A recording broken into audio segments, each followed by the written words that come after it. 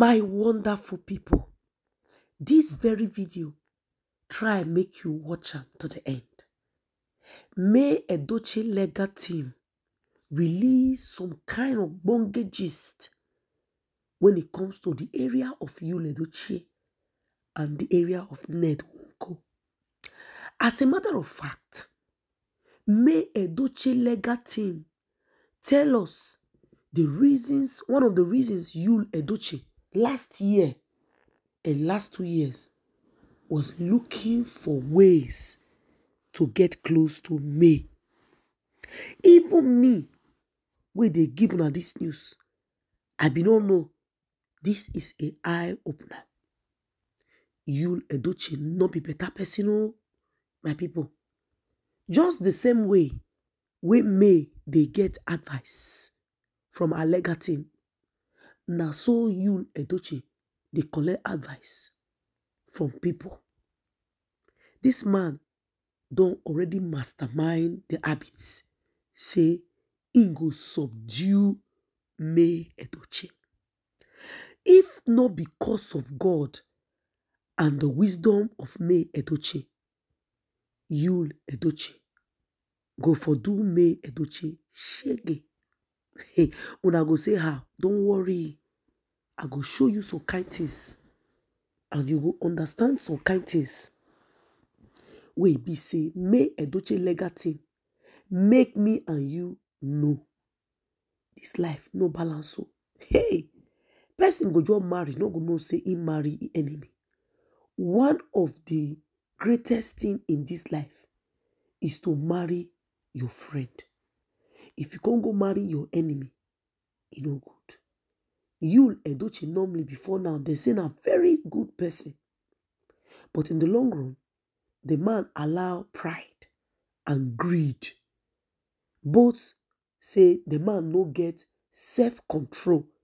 Now one of the things wey be say he put Yuledochie for where in day today.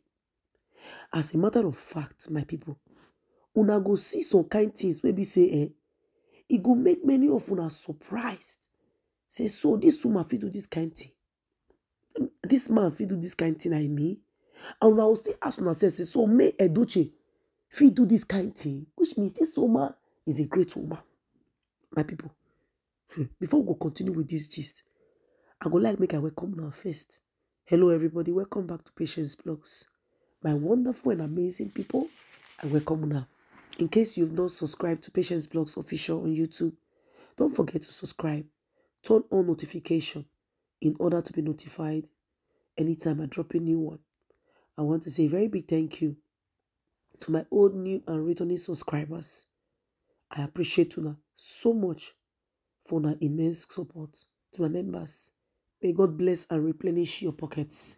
Please, if you have not hit the likes and also help me share this video because so many women go learn a lot from this very video. Now, make we enter matter. So now, my people, let me read what May Yuledochie legal team talked about. He said, looking back at the story of Yuledochie and the failed experiments with polygamy. To understand this post, you need to know two terms, de facto and de jure. De facto means in fact, while the jure means in law. When something exists in accordance with the way the law wants it to exist, we say that such a thing exists de jure. But when something exists, but not in accordance with the way the law wants it to exist, we say that such a thing exists de jure. But when something exists, but not in accordance with the way the law wants it to exist, we say it exists de facto, but not de jure.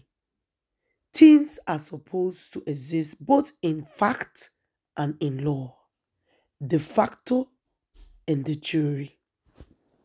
Using a marriage as example, a marriage exists in fact which is de facto, because there are two people, man and woman, who do same things that married couple do, such as A, they live together, B, they plan together as one for their household, C, they have kerewa intimacies as a couple. These are elements that create a marriage de facto. But also, marriage is a creature of law. It is the law that recognizes a union of man and woman as marriage, to separate it from a union that is boyfriend and girlfriend. But the law to recognize a union of man and woman as marriage, the man and woman must meet the requirements of the law for a union to be recognized as marriage. When they meet those inquiries and their union is so recognized, we say that there is a marriage de jure, marriage in law, bracket. For a marriage to exist, it must exist both in law and in fact. Also, for a polygamy to exist, it must exist both de facto and de jure. But what happens when it exists de facto but not de jure, or it exists de jure but not de facto? Living with a woman and calling her your wife when the law does not recognize your union as a marriage, like Yule and Judy, it is called a marriage de facto but not a marriage de jure. Also, when you are married to someone in law but are not living like husband and wife, as it is now the case of Yule and May, Yule will have a marriage de jure but not a marriage de facto. Note that the jure is always more powerful than de facto. The difference between Yuledochie's polygamy and Nwoko's polygamy is that for Nwoko, his polygamy exists both in fact and in law, de facto and de jure, whilst Yuledochie's polygamy neither exists in law nor in fact, because Nwoko married under the law of custom of his people. He could marry more than one wife. He actually married more than one wife, and all the women accepted him as their husband. That means that Nwoko meets the facto and the jure requirements of polygamy. Polygamy must involve at least 3 people, a man and at least 2 women who accept the man as their husband and live with him as such. Such a polygamy, which has established de facto, will also be established de jure if it is in accordance with the law. On the other hand, because Yuledochie married May under the Marriage Act, the law prohibited him from having polygamy. So, Yule could not have a polygamy de jure. He cannot have a lawful polygamy. So, polygamy de jure does not exist for Yuledochie. But what about polygamy de facto? Was there ever a time when 2 women accepted Yule as their husband or were willing to live with him as such? Never. So, Yuledochie failed to achieve polygamy de facto. Polygamy in fact also.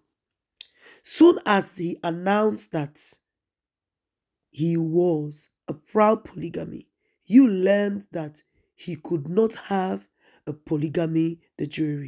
The law did not allow him to have a polygamy. When you realized this, he felt it was okay if he could have polygamy in fact, the de facto polygamy. He could have had a de facto polygamy if the 2 women were willing to be his wife and accept him as their husband, use plans for a de facto polygamy was spoiled when May refused to be part of it.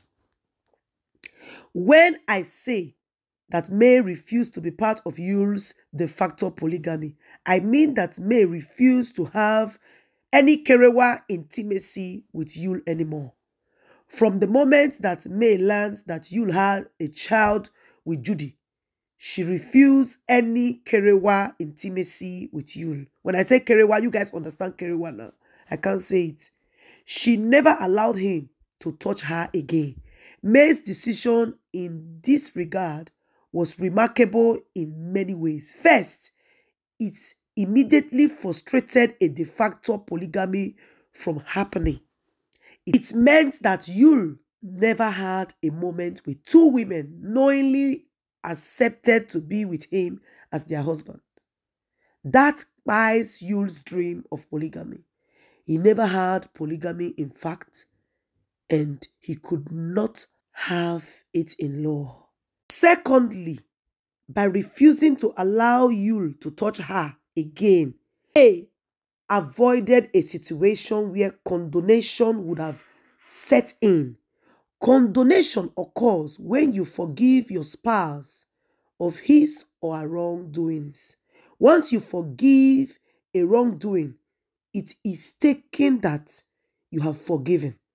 And once you have forgiven, you cannot use such wrongdoing as ground for divorce. Yule has thought that May would at least allow him to be with her like a man and a woman, whilst they would be trying to discuss the issue of Judy. But May was clear and firm and disciplined in her behaviors. She refused to let Yule touch her again. So there was never any condonation. She was able to use Yule's adulterous relationship with Judy as a ground for her petition for divorce. You have to understand how intelligent and wise May's actions has been. Very brilliant. When all this started, it was not clear how it would end. May was in a vulnerable position. It was like her world was collapsing under her feet. She was shattered, and it was all in public domain. But being an intelligent lady and well advised, she held to her discipline and values and adamantly refused to allow Yule to touch her again. On the other hand, Yule was desperately to be with her intimately because in his mind, he really wanted to achieve, even if it was for a brief moment, a de facto polygamy. Can you imagine? He wanted to have a moment when he would have slept with two women concurrently and call them his wife. But May took the position that there can never be two of us. Once you have decided to be with her, you cannot be with me. This shattered Yule's ego. He could not believe that his polygamy would end up a pimp dream. Insofar as he could not have a legal polygamy, he never had a polygamy in the jury. And insofar as May never agreed to be part of it, he could not have a de facto polygamy. What makes May a very unique person is not really the issue of polygamy or no polygamy. She knows that polygamy exists in Nigeria and that she has no problem with people in polygamous family. Rather, what mattered to her was that she has personal principles and values. She and Yule agreed to be in a monogamous marriage, and nobody has the right to force her into something she did not believe in. Polygamy is not for her. This is where May remains a shining example for all our young women. You cannot, because of fear or public opinion, start a lifestyle that you do not believe in. May took the position that polygamy is not for me and I will not be forced into it. Her ability to maintain the position earned her the respect of all people who know her story. As a matter of fact, you cannot see the difference between Yule and May. And I believe so many women would have fell for these very Yule's plans. Yule already knew that he needed polygamy de facto, as in polygamy in law, to establish his power, to prove that, yes, if May has forgiven, for instance, have something to do with him, which means you can use that as opposition against May in court. But May, ever since Yule announced Judy, she stopped having anything to do with Yule. So Yule was always looking for a way to do that thing, kerewa, with May. But May was smart and wise enough not to allow Yule come close to her. Yule was looking for a way to get close and then establish the type of marriage of nwoko by having something to do with May. Kerewa May. So when doing that, Yule can prove to the court that, she has forgiven. No, we even did kerewa. So May wouldn't have been able to petition Yule in the area of divorce. And there wouldn't have been a ground for May to file for a divorce. So you see, so many women will even fall for this. And believe me, they won't be able to step out of that marriage. They will have to accept it because they open their bekos for the man, because the man will trickily come, just like what Yule was trying to do. So now, Yule doesn't have polygamy in fact and polygamy in law. So that means Yule committed adultery and May petition stands. You see? So guys, drop your opinions. Patience Blogs. Like and share if you enjoy and understand what this video is all about. So be careful out there as a woman. I hope you learn from this May's intelligence coming from Yuledochie's legal team. Thank you all so much for watching. I am Patience Blogs. Catch you guys in my next video. Bye.